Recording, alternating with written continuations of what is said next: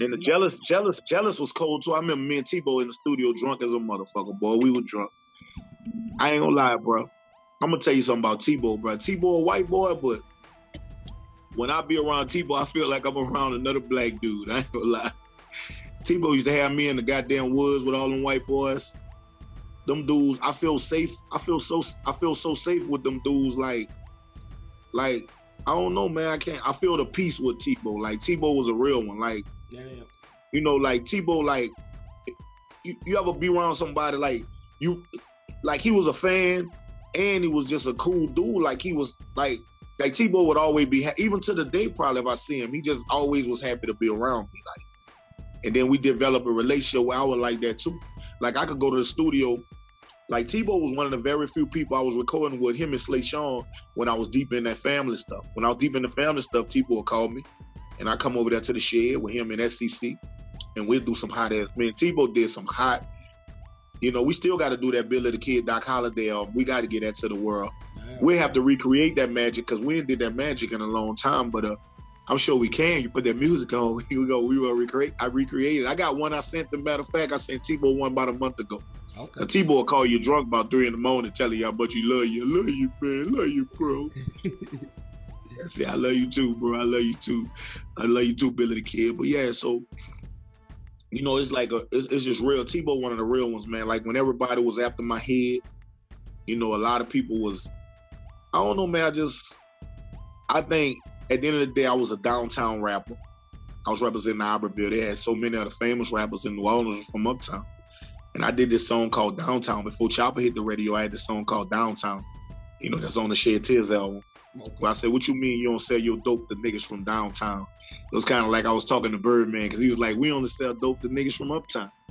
So when I got a chance to get my album, I did a little thing talking to them. But I'm going to tell you a secret about that too. I don't want to jump the gun, because you probably got that coming too, but Birdman and Slim, them dudes was like family to me too. Those people don't know. When I was young, I went rap for them. We had a rap on my project. The first big rapper came out of Iberville was PMW. Pass that weed to I got that red hot cess with the big old bud, and I keep a list that under the rug. He was cold. He had a cold song. He was with Cash Money. And I used to always tear his ass to pieces. He'll tell you if he tell the truth. I used to freestyle everything. I never wrote nothing. And he brought me to Cash Money one day. But what happened, UNLV was hot at the time with that kind of gangster bounce.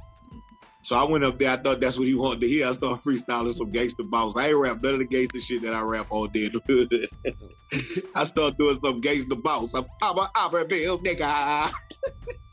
So they say, man, you got the voice. We just need to see what style we gonna use. They say, come back another time. They always did like me, like since I was younger. But when they heard me again with Ruffera, I never forget, we was the dude Chuck who owned Big Boy Records, all of them was trying to get with Ruffera. And then Baby and them at the same time I was negotiating to go to No Limit, the CEO of Ruffera was negotiating me to go to Cash Money. My story deep. Crazy.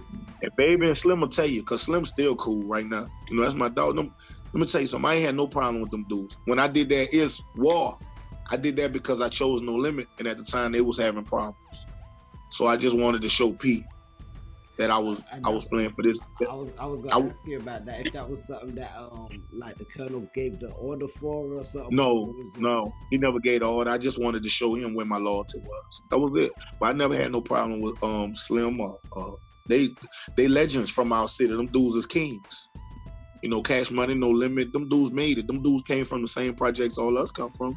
And them dudes made it. They heroes, you know, in the city. You know, that wasn't nothing personal for me, to be honest with you, to tell you the truth.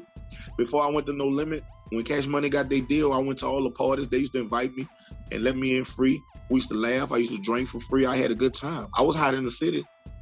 But they had the money. They had everything. Them dudes never treated me bad. Only one I think I never really had a relationship with was Manny Fresh. And he was from downtown, but I just never had a relationship with Manny.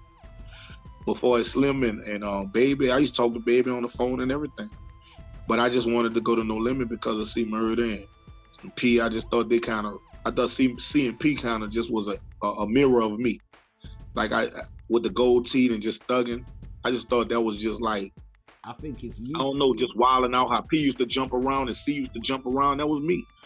Baby and them had their thing going too with the cars and the jewelry, but I wasn't on that. And then, like in the city, you know, it was like, you know, people was getting high and all that type of shit. I just wasn't, you know, I was around. I was really in the streets, so I know who was doing what. So I just wasn't, you know, some of the rappers and shit. I just wasn't with it.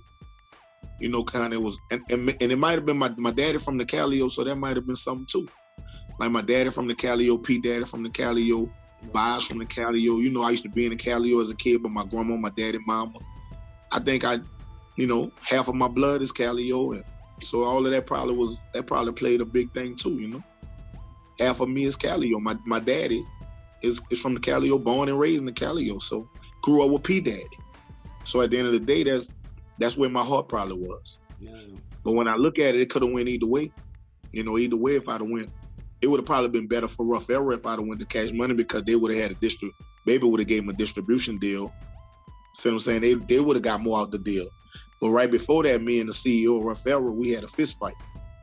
So once me and him had that fist fight, we had a fist fight for some bullshit. So once we had a fight, you know how that go. I'm gonna do my own thing. Now I'm ready to go. So I sped up everything. Game over. You know what I'm saying? Peace, family. Thanks for joining us. Be sure to like, share, and subscribe. And check us out on abouttheonline.com. Also, check us out on Facebook for exclusive lists and new content. And don't forget, as I said, like, share, subscribe. Peace.